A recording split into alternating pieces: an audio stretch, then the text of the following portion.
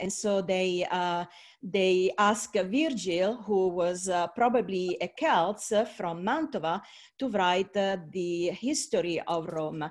And it was typical of the time, since the gods, the Greek gods, were the basic for the religion of the time. Of course, this history had to be traced back to the Greek gods. And so here is the incipit of, or the beginning of the Virgil Aeneid. It kind of mirrors the Iliad of Homer, the Iliad being the foundational book of the ancient Greeks culture and history. And so it's an invocation to the muse, to the goddess, to the goddess. And I sink of arms and the man, he who exiled by fate first came from the coast of Troy to Italy and to Lavinian shores, hurled about endlessly by land and sea, by the will of the gods, by cruel Juno, remorseless anger. Long-suffering also in war, until he founded a city and brought his gods to Latium. From that the Latin people came, the lords of l'Alba Longa, the walls of noble Rome.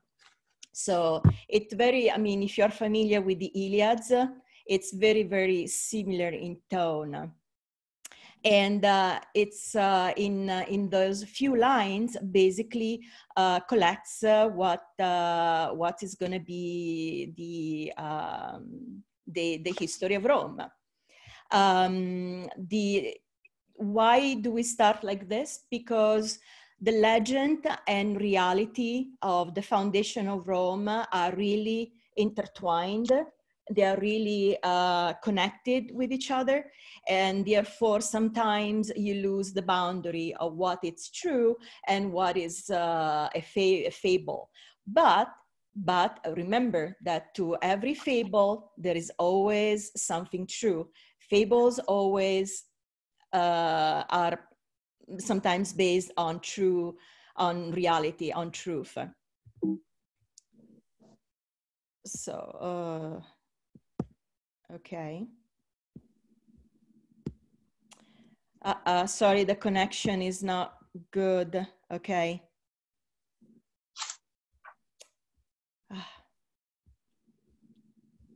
It freezes sometimes my computer. Okay, slide 4.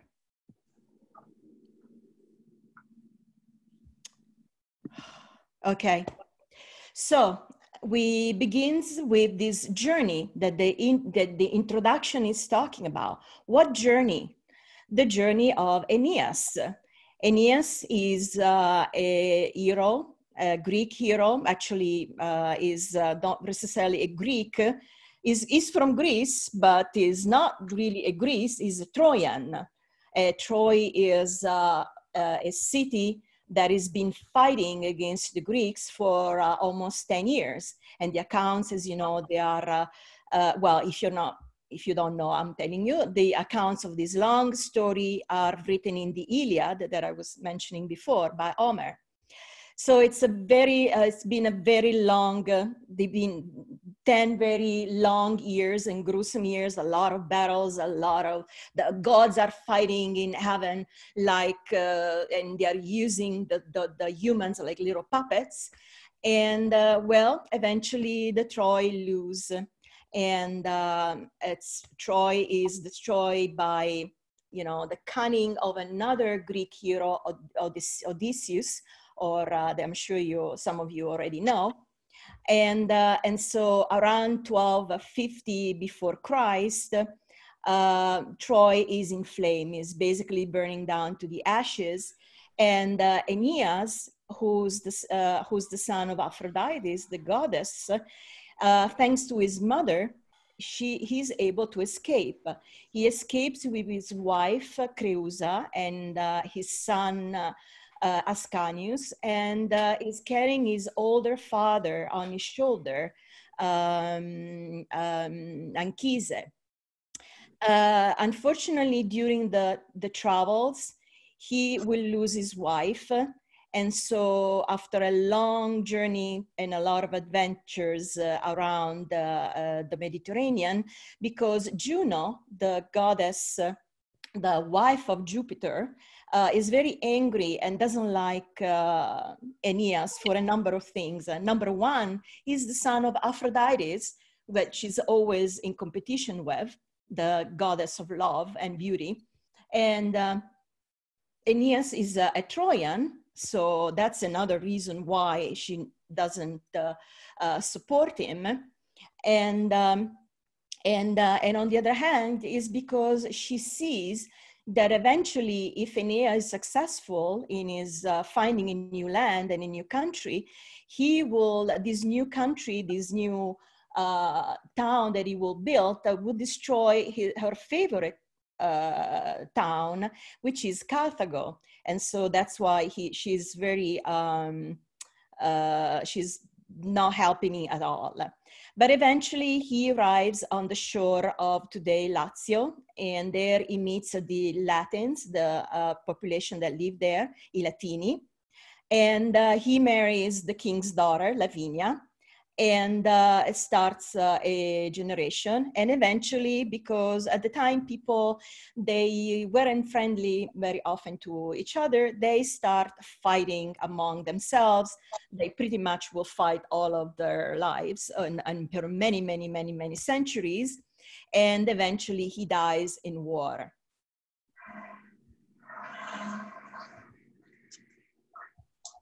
Okay. Okay. I went to, okay. So, well, Aeneas is dead. His son Ascanio, later when he grows up, and he decides to found a new town, Alba Longa. Alba Longa today doesn't exist anymore, but scholars, archaeologists have probably found that the place is on the nearby the Lake Albano, which is a volcanic lake, and where is today the city of Castel Gandolfo. And again, Ascanio becomes old, dies, etc. And his progeny are ruling now Alba Longa. And here is when the legend begins. Numitore and Amulio are two of his sons, but as often is the case with legend, and we have a lot of books that talk about brothers not really loving each other, well, they end up fighting, and a brother ends up being more cruel or more cunning, shrewd than the other. And so he managed to overthrow his brother, Numitore, and takes over the throne. But of course, before doing that, he makes sure to kill all his nephews, except for his niece, Rea Silvia, who he decided, well, to send with the Vestali, which were kind of nuns, or better yet, priestess. And they were virgins, of course, and they also enjoy quite some influence on later on Roman society. And so, well, obviously the girl is not really thrilled with the idea of, you know, going into in a monastery, becoming priestess, but she has no choice. And one day, while she's quietly asleep on the shores of the Tiber River, the god of war, Mars, the handsome and beautiful sea man that he is, and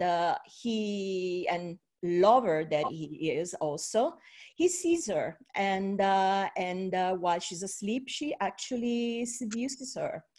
and obviously making her pregnant with twins. So Rhea Silvia gives birth to boys, to twins called Romulus and Remus. But, well, it's still a small society and you can't keep secrets. So her uncle actually finds out, and he immediately orders the twins to be killed. But the servant who's supposed to carry out this plan takes pity on the poor boys, and so puts them into baskets and place the basket on the river and just let the river float them, hoping that eventually fate would help them, or otherwise decide their destiny. But the god of the river, Tiberinus, takes pity on the boys, and also because these are not special children, these children are also the son of a god, and Marx makes sure to actually help babies. By the way, the uncle also ordered Rhea Silvia to be killed because she was supposed to have vowed it to chastity, and basically did not follow this rule. And so by not following this rule, you were basically banned, and actually you were actually supposed to die if you had a marital or a relationship. So, but eventually what happens is that the basket is actually, thanks to the help of this divine intervention, arrives at shores. And the legend goes on to say that a wolf, hearing the cries of these babies, come and helps her. It helps the babies and takes them to her cave, the Lupercal cave, which also it's another would become an important place or symbol for the Romans. Okay. So, well, the babies eventually, and also the lupa, sorry, this is the Lupa Capitolina, would also become a symbol of Rome. As a matter of fact, if you go to Rome, or if you go in any city in Italy that was founded by Romans, you will most often find this symbol. And oh, by the way, sorry, I forgot to point out, just look at the artwork. Every slide I accompanied with an artwork that are actually, you can actually see in Italy in the different museums. Well, the babies eventually are found by real humans. A shepherd walking by the cave where the babies are, so the Lupercal cave. So a shepherd named Faustulus, or Faustulo in Italian, sees these two babies and decided to take them home to his wife, Acca Laurentia. And they decide to adopt the babies and grow them as their own. But there is something, you know, the National Enquirer writes something about Acca Laurentia. This lupa thing, this wolf thing, well, there was, lupa was generally a symbol of prostitution. And the National Enquirer says that Acca Laurentia was not so faithful to her husband. And so there is probably, these babies were actually, the lupa were probably, was probably a symbol for a woman that actually raised them.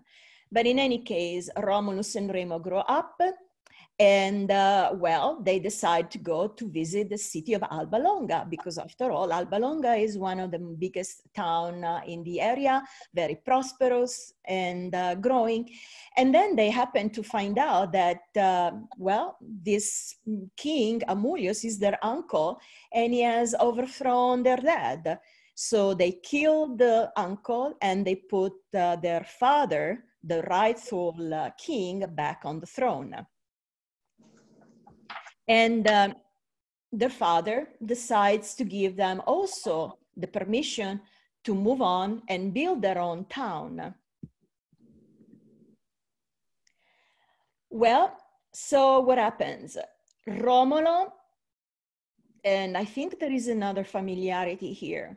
Again, we have two brothers, and once again, we have them fighting among each other.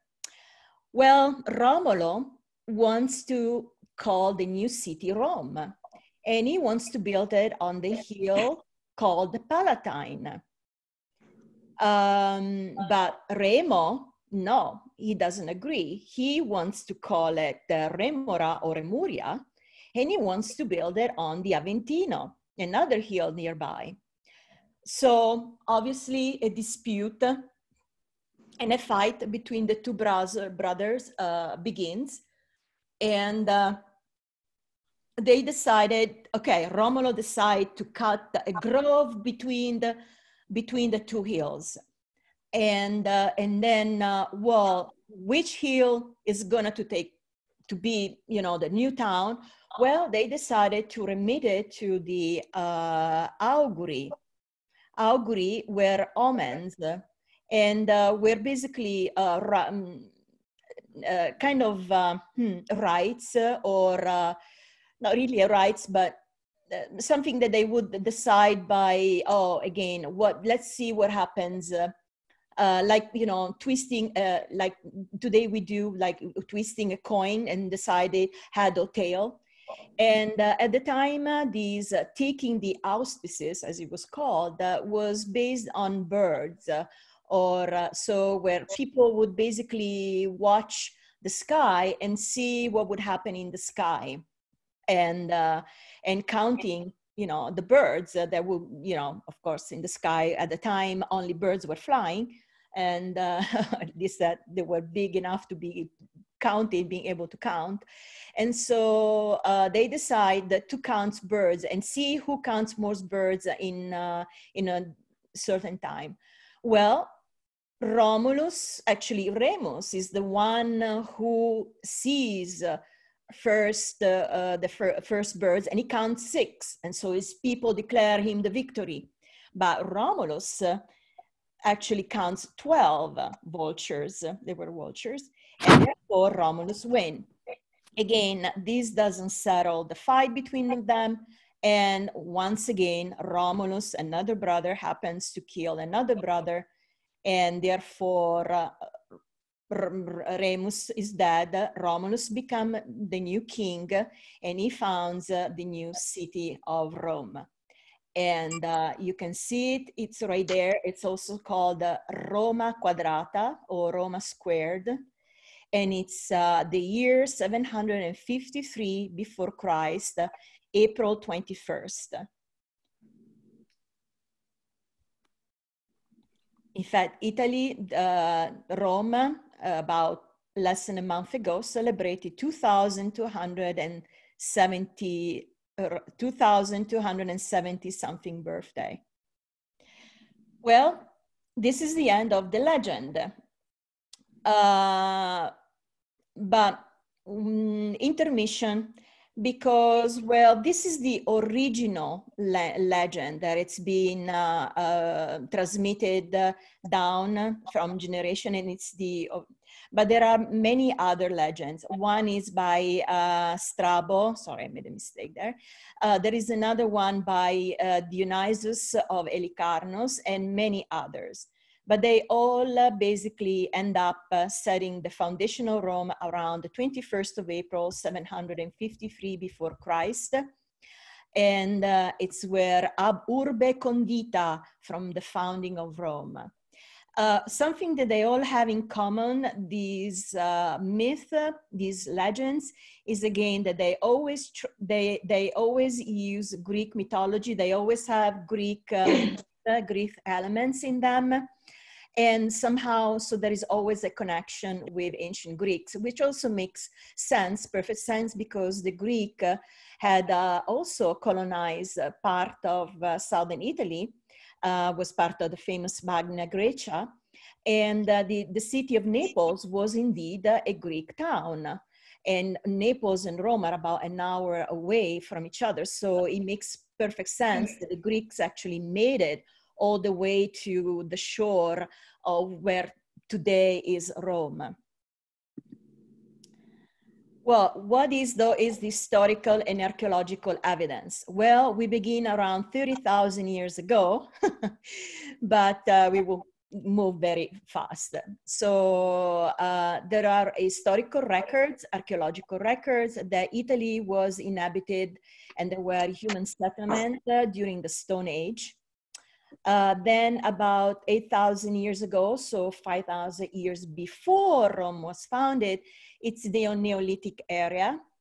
And the region of the north, two populations from the north, actually one from the north, the Ligurians, and in today, not today, Liguria. Liguria is actually a region of Italy, Genoa.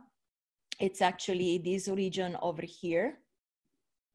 And the Siculi from Sicily, so from the south, and probably population of Celts, because the Celts are these tribes that are all over Europe. They actually start moving from north to south towards to so occupy or colonize these area.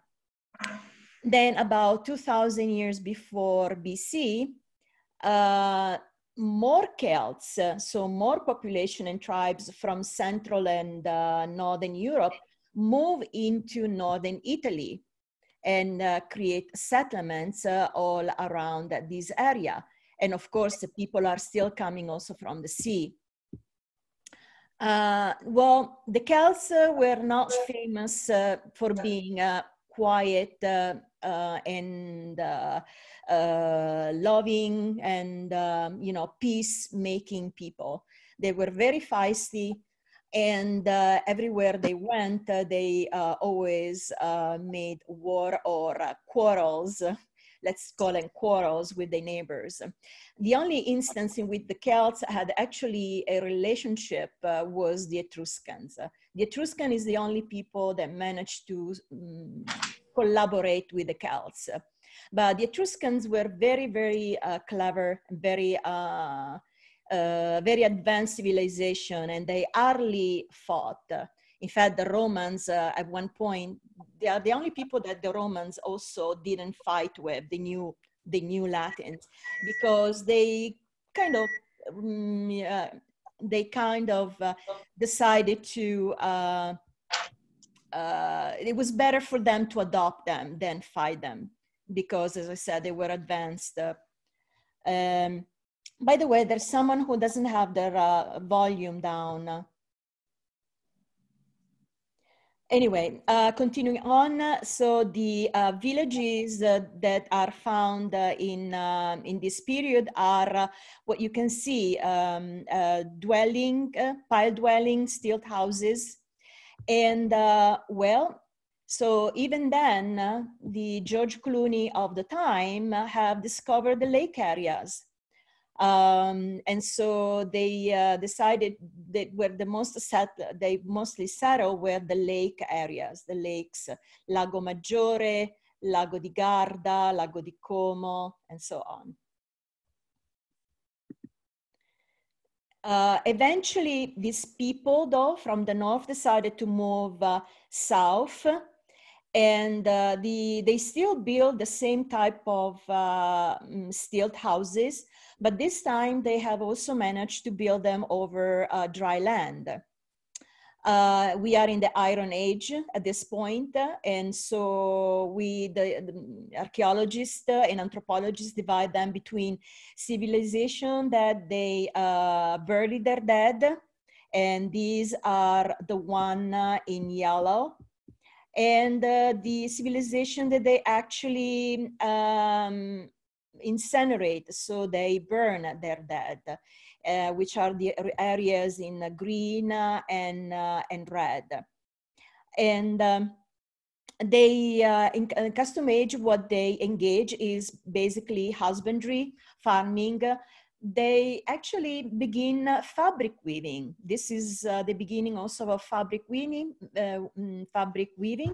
They build fences around their villages, and this particularly new tribe called the Villanovians that gives rise to this new civilization called the Villanovian settlers in Bologna, my town, or actually the capital of my region, I should say. And for several centuries, they would settle in this area.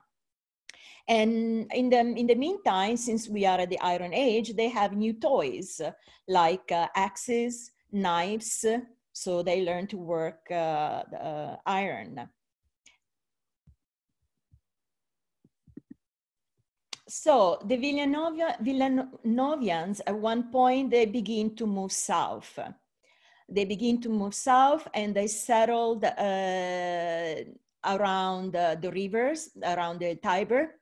And most likely the other tribes, people that live in the area where Rome eventually was founded, the Umbrians, the Sabinians, the Latins, were nothing more than Villanovians, because archaeologists found that probably in terms of race, culture, they were very much alike.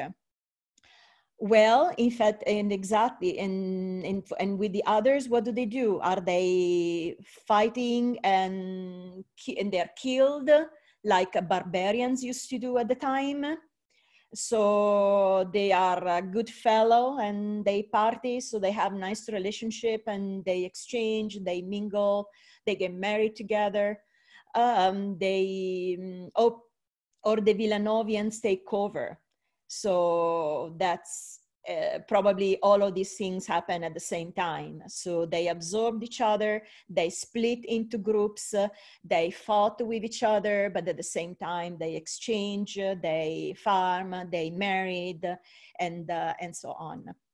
And by the year 1000 BC, well, the Tiber is very, very crowded with a lot of different people. And again, there are a lot of, again, quarrels, wars for the control of the resources. The only time that they not fight is when they have, though, to celebrate religious festivity, which a lot of them really share the same religion or the same religious celebrations, or when they are frightened by an enemy coming from outside.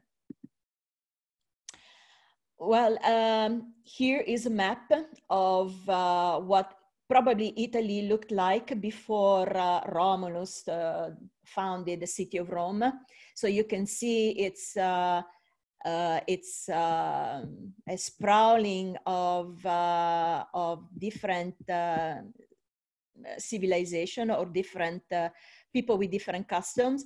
And yes, you can see this area, it's full of different people, with, you know, so very living close to each other.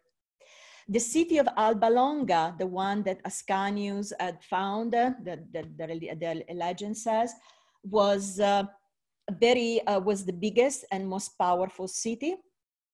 And again, it's today by the Lake Albano, Castel Gandolfo, which is the residence of the Pope in the summertime. And but what happens is that a group of men that lives in Alba Longa, so descendant of Ascanio, decide to move and try to find and try to build a new city, a new town. It's only men. It's about 100 men. And later I will see if you're paying attention, because I'm not going to tell you why it's only men. And so they migrated they migrated 10 kilometers to the north. And that's what the rest is, again, history. So these 100 men move to the north, and they founded this new city, and it's April the 21st, 753 before Christ. And this is also accounted by the ancient Roman scholar and author Marcus Terentius Varro, that also in one of the early history of Rome traces the origin, the founding of Rome around this date. Obviously, there is the scholars are not necessarily agreeing with this date, and there is a lot of sort of controversy around the precise date, because Romans, depending Romans depending on who was the king or monarch, sometimes they would actually rewrite their own history, and they would start counting they would start counting from the beginning of that new ruler, the origin of their town. And but the 100 men will go back again to another legend, because there's no will bring us back to another legend, because there is no historical record for that. So we are left with that. So here we go back to, that's what Rome at the eve of its foundation probably looked like. You can see again, this was the area of the famous squared. And these are all the hills that are surrounding the Tiber in this particular place. And it's occupied by different settlement of different people. And most likely what happens is that there is a gradual fusion of all of these tribes and people, getting together. And also all of these villages forming what it was also known at the beginning as the seven hills, basically. And so the seven hills on which today Rome, or that constituted the first nucleus of Rome, the Palatine, the Aventine, Capitoline, Esquiline, Quirinal, Viminal, and Cilium, basically united, fused together. And again, it's been, scholars believe that therefore a someone called Romulus really existed, and Romulus was probably the promoter of this fusion. Huts have been found dating back to this period, have been found on the Palatine Hill. More archaeological evidence of the early founding of Rome is found in the Fori Imperiali. And there is an area under the Fori Imperiali, which was for quite some time closed to the public, but now it's the public can actually visit. And it's called the lapis niger, or the black stone. And this is a picture of the exterior of the place. And it was a sacred area of Rome, or in the Forum. The Forum was built originally where Romulus and Remo, the legend, says they were abandoned by, or they were, yeah, they were abandoned, or the basket arrived and they were raised by the wolf. And so and so this area, basically, excavation has actually brought to light more chambers, or the remains of a previous construction. And some people have actually scholars, archaeologists have thought that probably this was the place where Romulus was buried. At the very beginning, there is an inscription that, which also was very common at the time, well, certainly with the Egyptian pyramid, that was cursing everybody who would adventure that would dare to cross the wall or the door and venture inside. And well, what was amazing, and again, legend and truth mingle again, was that the archaeologists found that, okay, in this particular area, there are springs of sulfurous water. And one of the legends says that Romulus was able to be successful in one of the wars with a nearby tribe, because the gods came to help. Jupiter came and helped them because all of a sudden very hot and smelly water arise from the soil and change the turn of the war in favor of Romulus. So again, it's another instance in which legend actually meets with reality. And as I said, it was closed for quite some time, but it's actually, we can actually visit it.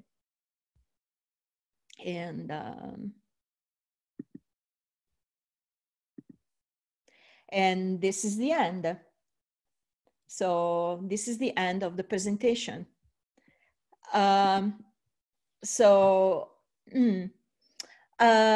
want to tell you again about 100 men. Well, here it's related to this tribe, the Sabines. Basically, so we have these men who found these cities, but well, they need to find women to make children so that they can leave this new city to their progeny. And so the legend goes of the kidnapping of the Sabine's daughters. Supposedly, from an historical record, the early Romans, the Sabines were a very strong and powerful tribes, and they really fought very hard to maintain their independence, or actually take over, become them the leaders. But they eventually lost to the Romans. But in the end, so legend and truth, they probably in the end made a deal with the Romans, and the deal was that they became for a short time leaders of the area at the same time. And that chiseled this, or cemented this relationship, was the fact that the Romans married the daughter of the Sabines, and they will be equal in leading this area until the king of the Sabine, with which they had originally made a deal, dies, and then eventually the Romans would be the Romans, and that's the beginning of Rome. And eventually they will, begin what will become first the Republic, and first the monarchy, later a republic, and then the empire that we all know. And it will last for almost 700 years, the longest, one of the longest empires of history. Okay, this ends the presentation. If you have questions, I could take some questions. And well, I put some reference readings. I could send it to you if you send me your email. But there are some wonderful sites on the history of Rome. Okay. Yes. Hello, my name is Tiziana, and you can see me because I just realized that this webinar was going on and I'm not presentable, and I also came in late, so I apologize for that. But thank you so much for your presentation, and what I heard was really interesting. So I have a couple of questions. So first of all, I'm wondering if you could send us this presentation, and you said that you can send us the bibliography, which is great. But I'm wondering whether you could send the whole presentation. That's question number one. And question number two is, how do we contact you if we just write to Fondazione Italia or directly to you? My third question was about the Ratto delle Sabine. So was it, I'm not quite sure I understood correctly. So did this really happen, or was it just a legend of the Romans slowly integrating with the Sabines, I'm not sure how to pronounce them. And eventually they got these women for them to, just start a population in the city. So that's my question. I'm not sure if that is really happened. I thought that really happened, but I'm not sure if from your presentation, maybe you're saying that was just what legend made out of it. Yes. Okay, in order. Question number one was, okay, you can contact, I think, okay, to answer question number one and number two, yeah, you can contact Fondazione Italia to get my name and number. And also, I think that the presentation would probably be posted, because I have recorded it, will be posted on our site, so you can definitely access the presentation there. And going back to the Ratto delle Sabine, the kidnapping of the Sabine, it's really legend.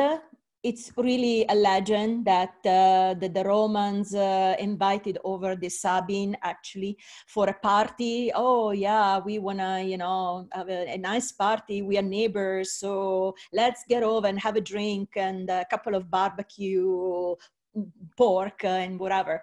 And by the way, remember to bring your daughters along. And so that how the legend is really portrayed, or it's really accounted. But probably it was more though, like I said, there was a deal that was made, or a good relationship that eventually was established. So, but yeah. The story is more counted in terms of the legend. So the legend really makes clear how this relationship sort of happened, but probably it was, I would assume that at the time the relationship between tribes were very different from or not very different really from later, from other time in history. So I hope that answered the question. Yes, yes, thank you. And if Okay. you wouldn't mind telling me your name? My name is Antonella, Antonella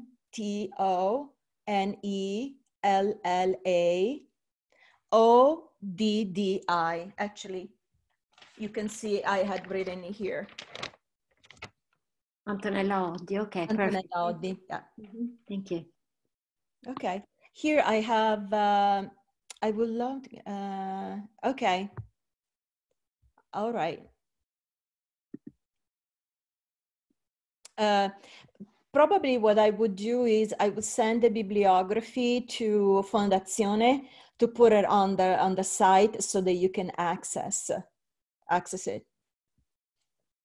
Well, any other question? Sì, good morning. Buongiorno, Antonella. Buongiorno. It's Clara Gath.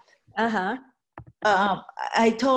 My husband and I totally enjoyed your presentation, and you make it so, it's just so exciting, stimulating when you give the stories. At the end, you made a comment that it went from a monarchy to something to something to something. I would like to write that sequence down. Okay, so it goes to a monarchy. Again, and here again we have legend versus reality. Sure. So, well, no, legend and history at the same time. The history comes down that there were the first seven kings. So it's the monarch period.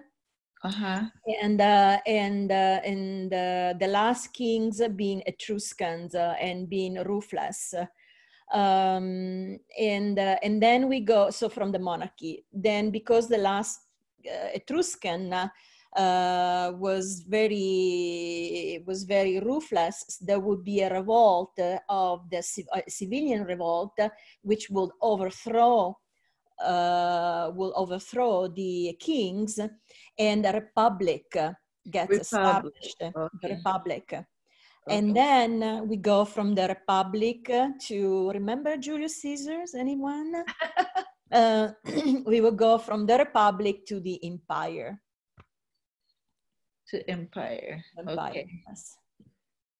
Thank you. The republic is also very interesting. In fact, it would be kind of nice to continue with this series now that I started, and go, look at each area, look at each area, each time, each period.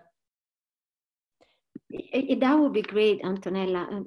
Oh, I'm sorry, Clara. Are you finished with your question?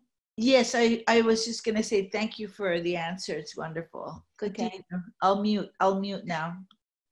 I guess I had a picture of Rome, of the early settlement of Rome, what it must have looked like, but I changed it because I introduced the lapis niger. There is also another site in Rome that it's, and now I don't remember the name, I can send that to. It's another site in Rome where it's probably, it's a testimony of the beginning of Rome. It's the beginning of Rome. So there are several areas. Well, obviously, when we go to Rome, we always go to the main site, but in the Fori Imperiali. But Fori Imperiali, well, in fact, the Fori Imperiali, well, the Fori Imperiali, it's an expansion of the original forum, by the way. It's an expansion of the original forum. And where supposedly, in fact, the Romulus and Remus were grown up, and where the tree of a vine for wine and a tree of oil were also, an olive tree were planted, because wine and olive oil were sacred to the Romans. So could you quickly give us the history, the framework, the historical framework of the monarchy, the monarchy, republic, and empire. When did the republic start and end, and when did the empire started? Yeah. Well, that's a very good question, but eventually, well, if you give me your if you give me your email, I can send it to you privately. I can answer you privately because it's actually a little long to Oh, sure. It's tiziana.casa. can you write it in the chat? Can you write? Oh, sure. Mm-hmm. Yes. I have a question. This is Halinka Novak. Do you make this presentation, you know, the historian, you're also an Italian teacher. Do you use this presentation in some of your Italian classes? And if so, which ones? Well, the Italian classes that we have are language classes, and so I primarily teach language. So okay. This is the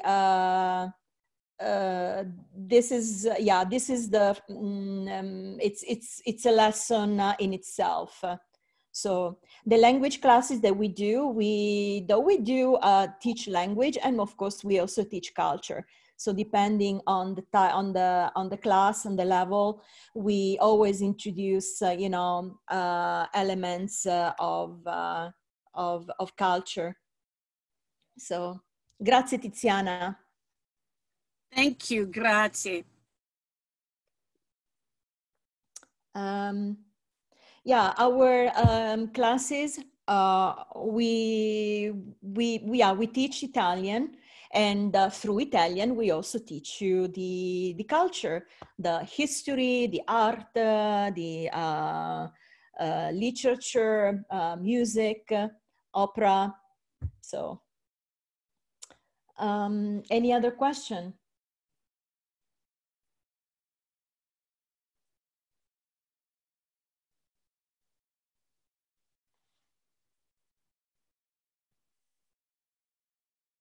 I would just again wanted to point out again then to the artwork.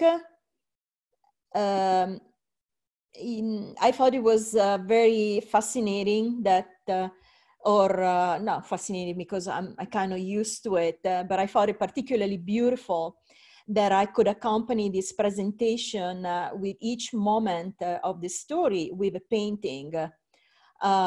Because this also goes to show how this story was embedded in not just the culture of Italy for the rest of Italy history, but also for Europe, because most of the painting that I showed you were actually by Rubens, or some anyway, happened to be.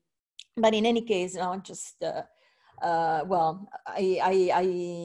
Rubens is one, but basically many other painters in the history of art really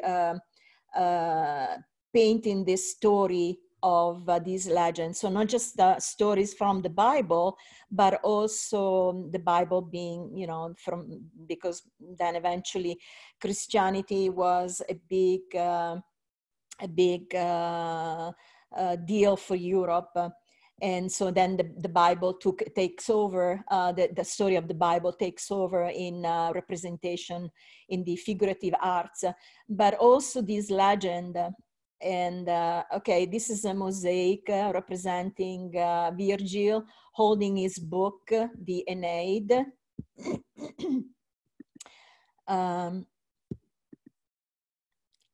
This is a painting that you can see in Rome at La Galleria Borghese by Federico Barocci, The Fleeing of Aeneas. This is Rubens, Ria Silva being seduced by Mars.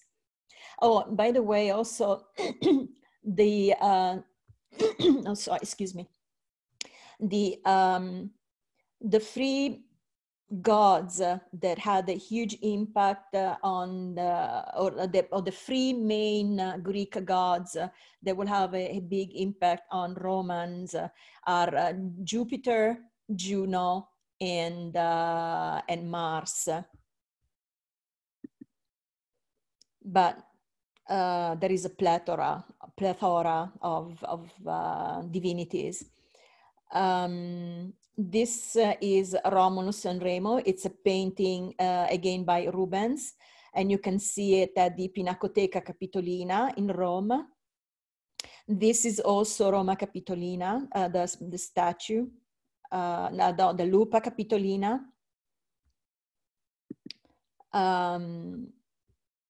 This is a painting from Nicolas Mignard.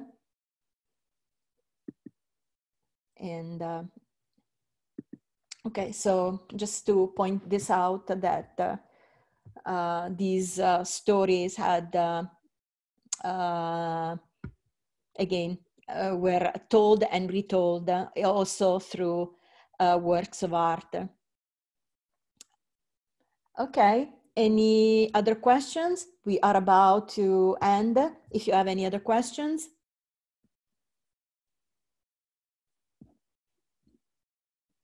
Okay, well, I hope again you enjoyed the presentation, and I hope to see you again in the future, and that you okay, check us out. Okay. Thanks so much. That was really great. Thank you. You're welcome. Bye. Ciao. Ciao. Ciao. Ciao. Ciao.